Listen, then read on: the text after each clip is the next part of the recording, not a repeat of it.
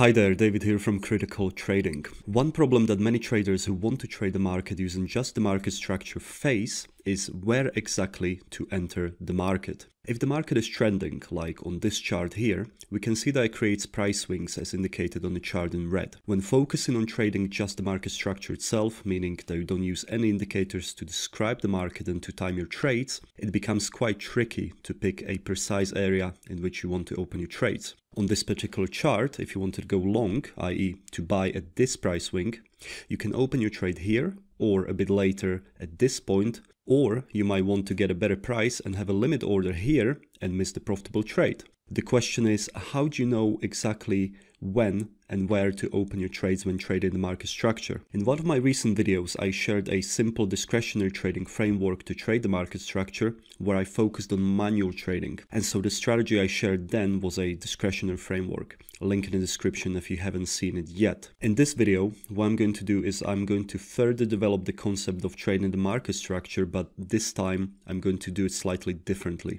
I'm going to share a fully systematic trading approach instead, one that trades the market structure, and so it doesn't use any moving averages or anything like that. It can be fully automated in the form of an algorithm, and it uses a very simple but very effective method of entries based on market's current volatility and current structure. So let's start. The core of this strategy is the highest high over a certain number of price bars. This is similar to the discretionary approach I shared in my last market structure video. This particular example is based on daily time frame and works with highest high over 3 months. This level is plotted on the chart in the form of a turquoise line.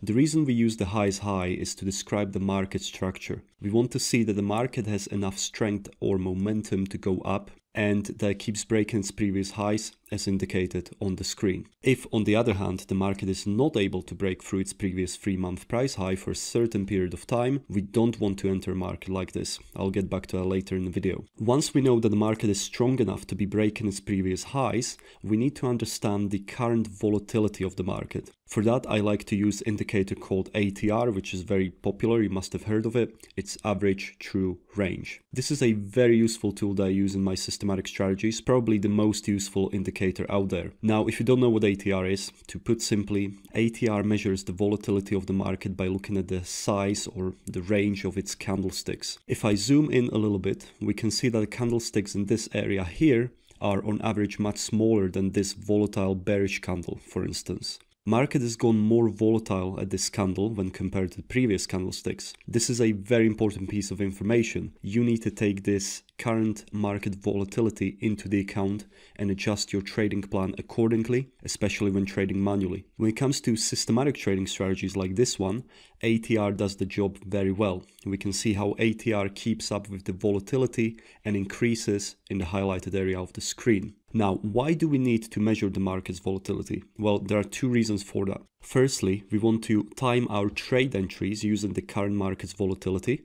And secondly, we want to use it to place our stop loss as well. Let's look at the entry part first. I have now plotted the yellow line on the chart which represents the price at which we want to buy if the market trades below it. However, very importantly, we only want to buy at this price if the market keeps breaking its 3-month price high, which is the turquoise line. So in this situation here, we can see that the market broke about this level at this point. Because the 3-month price high was broken, our buy price is getting plotted on the chart in the form of a yellow line. If the market makes a pullback after it made a new high, and it does so within a certain time, the strategy buys. This strategy therefore trades pullbacks in the direction of the overall market structure. I employ a very similar approach in my manual discretionary trading that's based on supply and demand. I use a tool called volume profile, and I analyze volume as well the price action to determine what the structure of the market is. Because it's a discretionary approach, the decision-making process of opening and exiting a trade is rather advanced. I'm reopening my advanced discretionary course in February 2021 for the last time. You can sign up on my website to get on my waitlist if you like. Check the link on the screen or in the description of the video for more details. So, how exactly do we calculate the exact price at which we want to buy? As you may presume, we'll be using ATR to do so. The calculation itself is rather simple.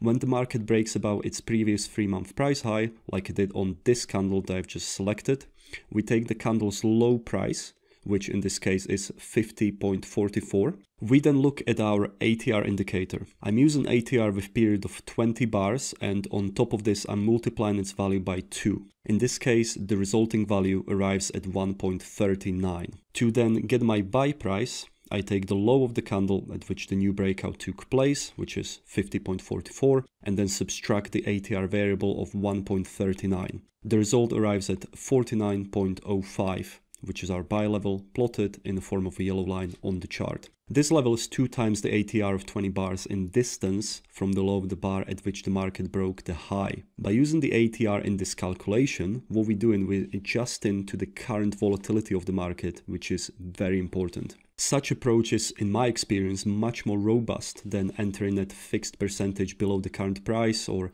fixed number of ticks or pips. The latter doesn't really take the current volatility into the account. Now, as we can see, market go back to our buy level at this particular candle, generating a buy setup at its close. I coded this strategy in a way that it actually opens its trades at the open of the following candle, which would be this price here. The reason I did this is that I tested this strategy on daily data, and in that case it's much easier in practice to open the trades at open of the following day, as you don't have to be watching the markets real time at their close. However, this approach can obviously be applied to intraday timeframes, in which case the trades can be open at close. So now that we have the buy levels and buy prices shown on the chart, let's go back to one very important element of this strategy, and that is how long the buy levels should be valid for. We can see that the market made a breakout of the 3-month high here, then it reversed straight away and didn't manage to reach this level and break it again. What this means is that the market may have exhausted its momentum after breaking its 3-month high and is now going sideways. As this strategy aims to trade markets that have shown strong momentum, we want to exclude those that do not show strong momentum. And we do this by limiting the validity of our buy levels. In this strategy, I used 10 bars following the breakout as the maximum time that the buy level is valid for. So this is the point at which the market broke its 3-month high. Our buy level is calculated. Then, as you can see, the buy level line ends at this point. As the market didn't manage to make a new breakout, our buy level is invalidated and we do not look for entries anymore. If the market got back to this level after more than 10 bars, then no valid signal would be generated. If, on the other hand, the market would have made a new high, then our level gets recalculated and the 10-bar rule gets reset again. And finally, this is how the setups look alongside with the exits on the chart. For the purposes of this video, I didn't test the exits as such. Instead, I opted for a very simple exit of closing the trade when the current candlestick's closing price is higher than closing prices of 2 previous candlesticks. Such exit setup took place on the highlighted bullish candle. Last rule of this strategy we're going to look at is, of course, the stop loss. If you made it to this point of the video, you will likely presume that the stop loss will be based on the current market's volatility as well. Again, this makes a lot of sense as we want to adjust our approach to what's actually taking place in the market. If the market gets too volatile for whatever reason, we need to ensure that the size of our stop loss gets flexed accordingly. The red line on the chart is the level of the stop loss. I calculated it by taking the value of 2 times the ATR of past 20 bars at the point at which the market broke below our buy level, the yellow line. That took place at this particular bearish candle. The value of the ATR variable was 1.51 at this point. This value is then our stop loss size adjusted to the current volatility. This particular trade was open in the following day at open at the price of 49.11. The final stop loss level for this trade is therefore 49.11 minus 1.51, which arrives at 47.60. This concludes today's video. Thanks very much for watching. Stay tuned for next week when I release the results and an equity curve of this strategy and give you some tips on how to use it as well. This is David, Critical Trading, signing out.